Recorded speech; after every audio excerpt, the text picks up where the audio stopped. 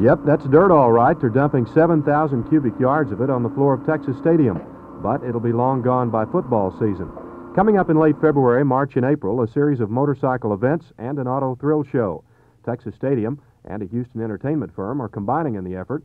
Cost of the temporary facelifting is $36,000, but promoters don't feel it's a gamble. Ray, I guess our best gauge to that is the success that these events have had at the Astrodome in Houston.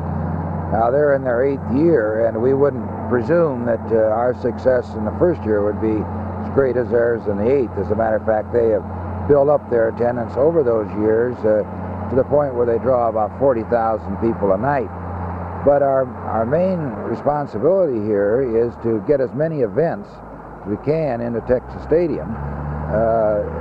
These winter months and early spring months are sort of dead periods for us, so it looks like a great opportunity to get started on something that we can build a little tradition with. There's an enormous cost involved here. Yes, there is a great deal of cost when you convert a stadium like this to an all-dirt arena.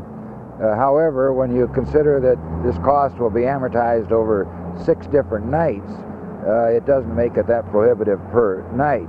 Then, too, we're only purchasing the dirt once, and we intend to stockpile that on adjacent land here, and we'll have that available for the years to come. What Texas Stadium officials have to figure out next is where to store 7,000 cubic yards of dirt. Ray Gaskin, Channel 8 Sports.